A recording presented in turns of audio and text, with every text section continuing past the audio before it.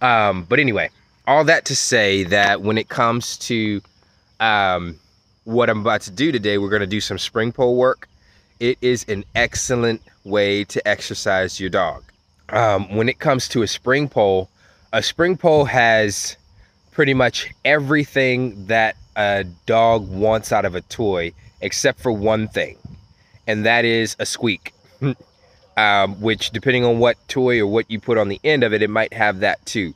But what I'm getting at is it's got the resistance, it's a toy, it's got a spring load on it, so it's got a little push and pull with it, and it gives them a little bit of feedback, and it's just enough. It doesn't have to be a whole lot of push and pull. But when it comes to it, it gives them that feedback that helps them to keep going. It keeps them driving. It keeps them in that state. It keeps them feeling like there's something going on at the other end of what's in my mouth, you know?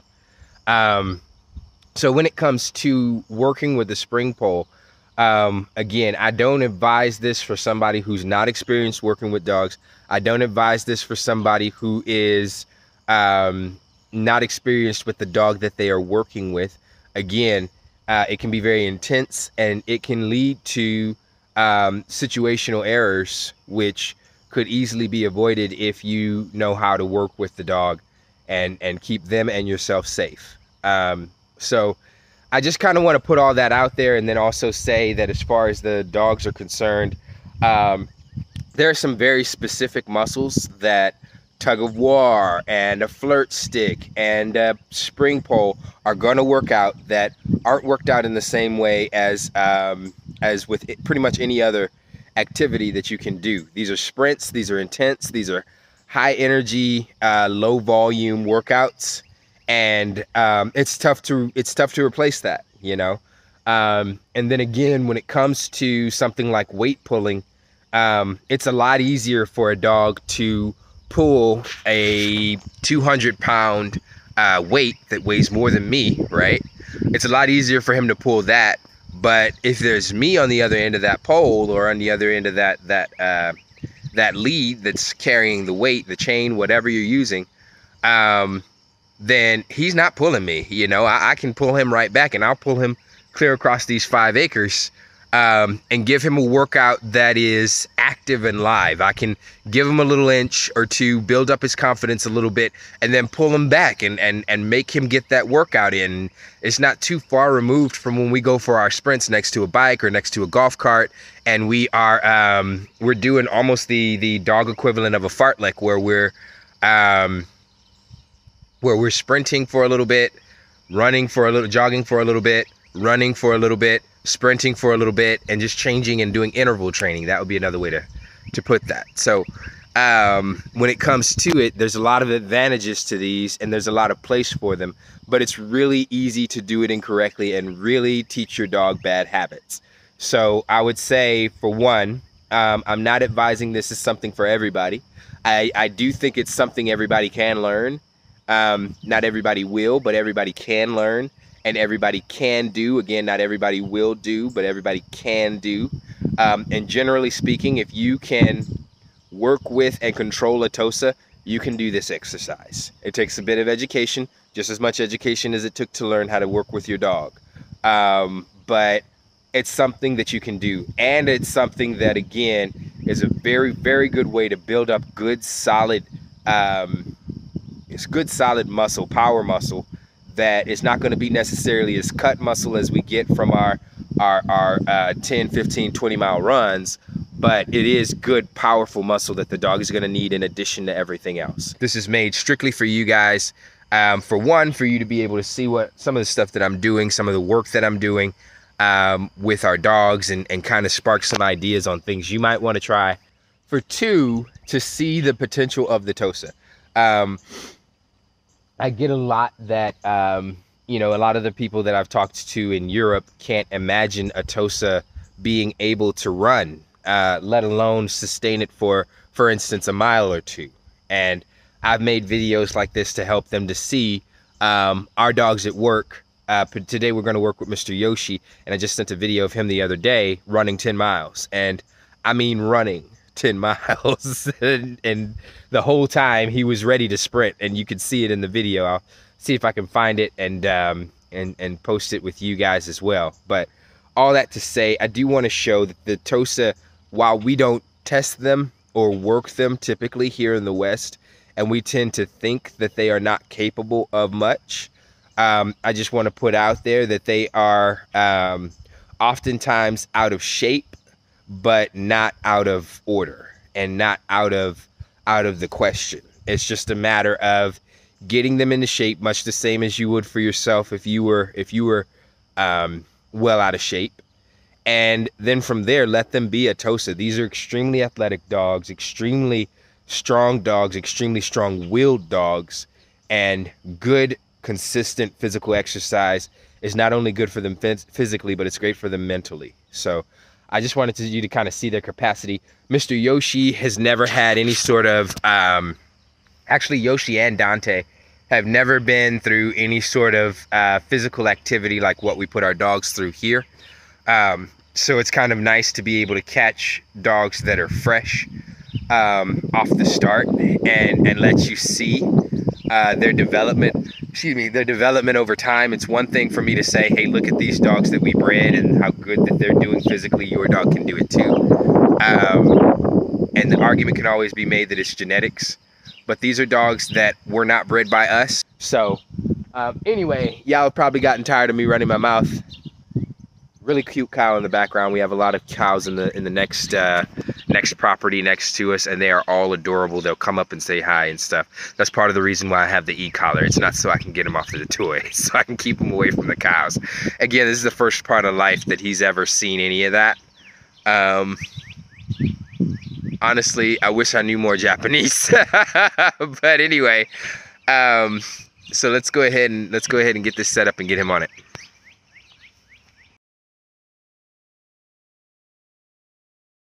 Before we bring Yoshi over, I just want you to see a couple things I have handy. I have a water bucket. I already told you about some of the other stuff I have handy. I have a water bucket so that he can drink if he's thirsty and take breaks, stuff like that. As far as what constitutes this spring pole, they're a very, very simple tool to create. All you need is a sizable, tough toy. Some people don't even use a toy. Some people use fire hose, something extremely rugged and durable that can stand up to sustained biting, hanging, shaking, tearing, things like that. And this rope is not as tough as a fire hose. First off, I feel like a fire hose is for a dog that's already developed the will to go after a toy, and it doesn't require, or excuse me, the dog requires little imagination to go after a fire hose at that point. However, for a dog that's just learning to go after toys, perhaps has never played with a toy in their lives, cough, cough, Yoshi, cough, cough, you know, you kind of got to spark them a little bit, get their interest peaked a little bit. So tassels softer than a fire hose, got the knots for different points to grip, things like that kind of get them going. Once he's really, really used to a spring pole, we can get to the fire hoses and stuff like that, as they were going to be a cheaper and more durable option. But for now, again, especially with him, with Dante, with dogs that I'm just getting started on the spring pole, I'm going to use something that sparks their imagination a little bit. I am going to stay away from squeak toys, just because, or should I say rather, I'm going to recommend that you stay away from squeak toys, just because, again, those are high value, high reward for a dog that you're building prey on. It's very quickly for you to create a situation where things get way out ahead of you, and then you have no control over the situation.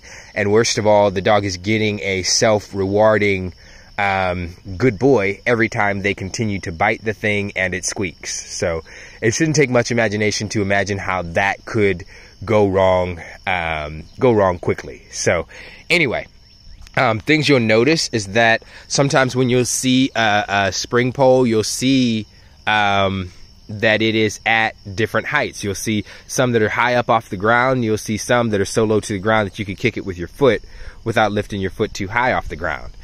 This one is somewhere in between. And what I generally try to do is I try to start low for dogs that are beginning.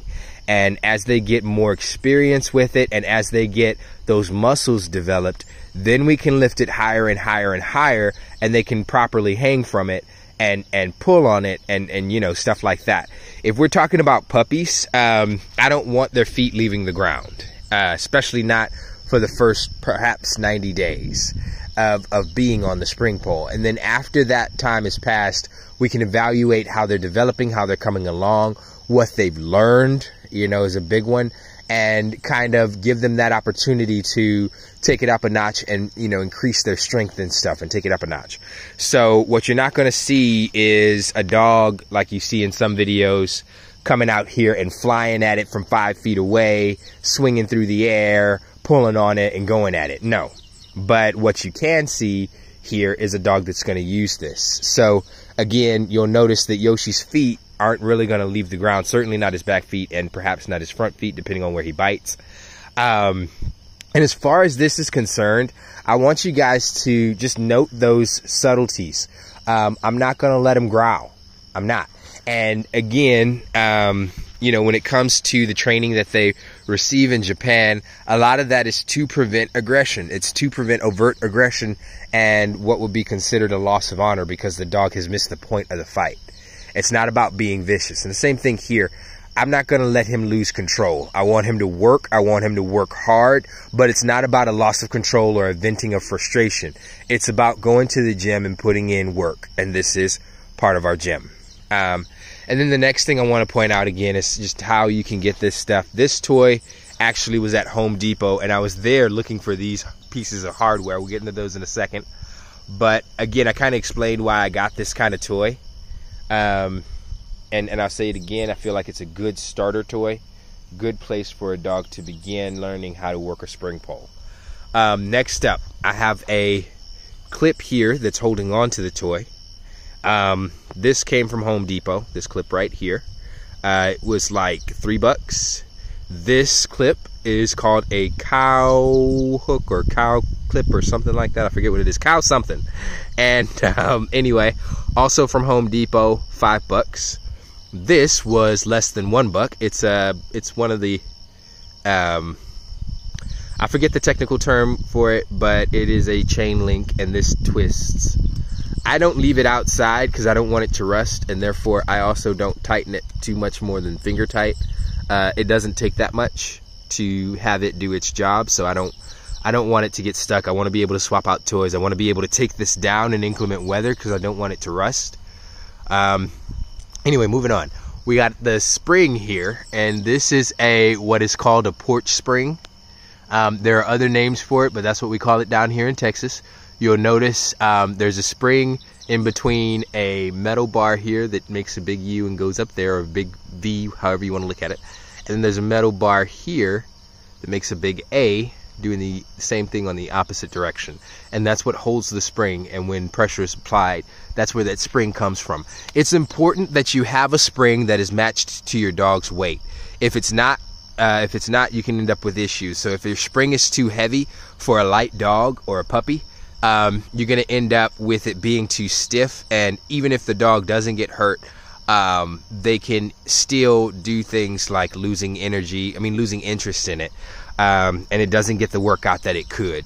The other thing is that they could actually get hurt if it doesn't have any spring to it, and they could also lose teeth. So again, just make sure you match your spring to your dog, their intensity, their size and weight, and their exercise level or skill level at that point.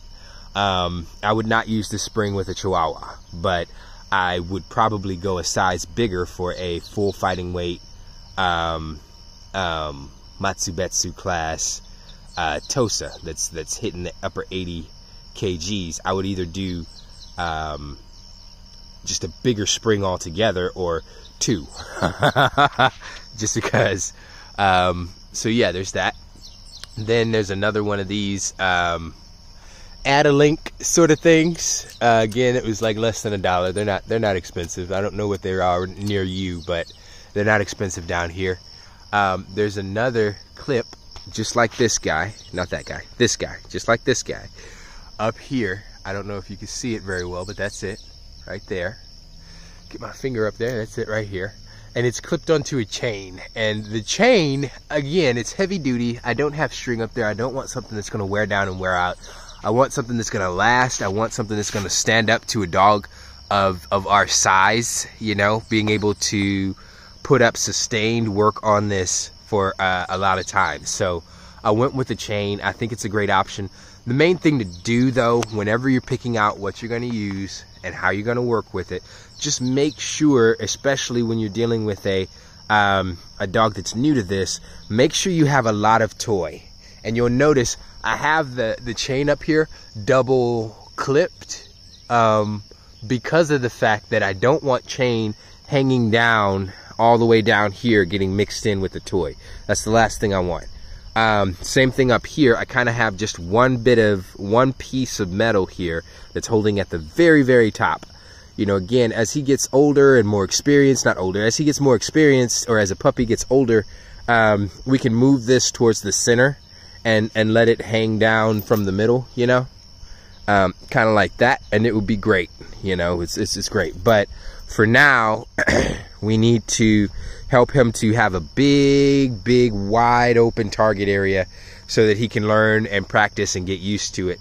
And we'll get, you know, he'll get more experience and he'll get used to leaving the chain and other stuff alone.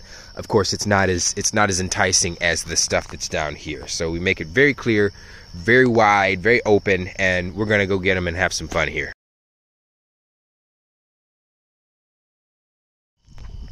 Good boy. He's going for the top of it, and again, the metal up there is gonna put him off of that. But I want him to mess with it. I want him to go after it. You notice that he does have the e-collar on. That's the bright yellow collar. Again, I don't feel like I'm going to have to use that at all. I've never had to use it, but it's nice to have it. But my main tool is that leash that's hanging on the ground there. Good boy. Good job. I am going to encourage him when he's doing a good job working on it and pulling on it. I'm going to give him a little bit of a challenge with it. Good boy. Come on, Yoshi. Come on, Yoshi. Come on, Yoshi. Come on, Yoshi. Come on, Yoshi. That's a good boy. Come on. Get it, Yoshi. Get it, Yoshi. Good boy. Good boy. Get it, Yoshi. Come on. He doesn't really know what to do with it. There you go. Good boy. Good boy. Get it, Yoshi. No, don't bite the metal. Come on. Get it, Yoshi. Get it, Yoshi. Good boy. Good boy. Good boy. There you go. Good boy. I like to see that. I like to see him using his weight against it. I like to see him putting on it his max exertion. So when it comes to it, I'm going to encourage that. Good job. I'm going to give him pats on the back. I'm going to give him some direction with it. If I hear a growl, the game is over. If I see any sign of him missing the point that the toy is the thing he should be going after, the game is over. If he breaks the rules, the game is over. Come on, Bubba. Come on, Bubba. Get it, Bubba. Get it, Bubba. Come on, Yoshi. Come on, Yoshi. Not me. Get the toy. There you go. Good boy. Good boy. Good boy. Get it, Yoshi. Get it, boy. Good boy. There you go. Come on. Get it, boy. Good boy. Get it, boy. I like the springiness on it. I think it's the perfect size spring for his weight class. There he goes getting some water. That's good. I think it's the perfect size spring for his weight class. So I think it's going to work out perfectly for him and for Dante. And for Kikyo. I think she's going to be a little light for it, but it'll still be something that works out well. And to be honest, in my experience, the ones that are more intense with any activity typically are the girls. Boys take serious situations seriously. They don't tend to take play as seriously. There you go, Bub. There you go, Bub. Come on. And again, you see, we haven't gone anywhere. We haven't really done much, and yet he's drinking water like he didn't have it all day and all night. You know, come here. Come on. There you go. Good boy. Good boy. Good boy. There you go. There you go. There you go. Don't let me pull you. There you go. Good boy. Good boy. There you go. Good boy. Good boy. Good boy. There you go. Good boy. Good boy. There you go. So you see I'm putting weight on it, putting a little spring on it, you know, putting a little pull on it, rather, a little bit of resistance, helping him to see that this is the thing we're playing with.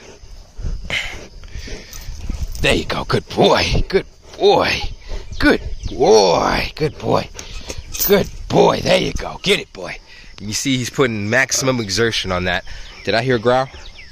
I think I did. There you go. Good boy. I'm going to see if I hear another growl. And if I hear another growl, we're going to go a different route. We're going to call it for the day. We're going to move on to the next thing. Good boy. You know, good boy. He's putting good exertion on it. I want y'all to see the spring here. Y'all can hear it. I don't know if you can see how much he's compressing it, but he's doing a good job with it. Good job, bub. Good job. Alrighty. So, now we got a sound. We're going to call it. Op. Okay. Op. Op. So I'm going to put a little resistance on here, give a correction, and we're done. Op. And we always end with manners. Op. Nope. Not ending with pulling dad around. No. Sit. Good boy. There you go. Good job. You did a good job putting out work today. Good job putting out work today. There you go, bub. Good job. And again, there's structure in every part of this. He doesn't just get allowed to go after it any more than he does anything else. He's given structure. He's given us a set time, a set place, and it's got rules. If he does anything that breaks those rules, the activity is over. Just like any other game that you might play. Any other game that you might play with your dog. So when it comes to what we do, when it comes to the spring pole, just know that was kind of a basic intro for it. This is his first time on the spring pole. So yeah. Alrighty, we're gonna go ahead and get inside before it starts to rain. Thank you guys so very much for checking out our channel, for watching our videos. I hope I wasn't too boring. Thank you for following us or watching us. If you do not already follow us, please follow. If you have not liked this video, please like, and please subscribe, and you'll be able to keep up with the next videos we put out about Tosas. We love what we do here. There'll definitely be more videos. And you can learn a bit more about the breed, learn a bit more about us, and hopefully it'll be stuff that you'll find useful. One other thing I would say is that if you can, please share our information. I know a lot of people will say share, but for us it's actually more important. You may not know this, but the Tosa is what we might consider an endangered species here in the US and even in the West. I would say the place that the place that the Tosa is right now is not unlike the place where the pit bull was in the mid-50s throughout the 70s, in that they no longer are used for their original purpose here in the US. Thank God. They are not used for their original purpose. So that kind of leaves a vacuum. The breed's notoriety is going down in that vacuum, but what that opens the door for is for bad actors to get a hold of what remaining specimens there are and use them for, we'll say, nefarious purposes. And when it comes to it, this is a wonderful breed. We just barely got the pit bull to where it's like 50-50 publicity, right? I'd hate for the Tosa to be the next dog everybody hates. So please share as much as you can. Get the information out there about the breed. It took so long for the pit bull to make a comeback, not because of breeding and responsible breeding practice. No, there's always been people that have been breeding pit bulls responsibly. You know, what it took was having people in their corner. Advocates, people who could stand up and say, that's not the way pit bulls act in reality. That's a dog that's been abused. That's a dog that's been mistreated. That's a dog that's been mistrained. And that can happen to any breed, you know? And the more that those people get out there, the more you see the pit bull coming out in a better light, you know? Unfortunately, it's still got a long way to go, but that was the change. And the same thing is true for the Tosa. We need people who are going to get out there and say, hey, look, that behavior right there, that's not a Tosa. This, that, the other thing, that's not Tosa behavior. This is an example of an unfortunate set of circumstances that befell an individual dog. It is not what is to be expected of the breed as a whole. So when it comes to it, I think it's super important that you share, even more than liking and subscribing, which would be awesome. But share so that the information gets out there and more people learn the truth about the Tosa. All of it, not just the fighting past, but where they are today and where they're heading. Hopefully, more people will see this, more people will share, and the information will be out there. Again, you don't necessarily have to want to get a Tosa yourself, but learn about the breed. We need more advocates. Hopefully, some people watching this will find that true and become an advocate for this wonderful, amazing breed. Thank you guys so much for your time. We'll let you go and enjoy your life, and let Mr. Dante get on to his kibble for the day.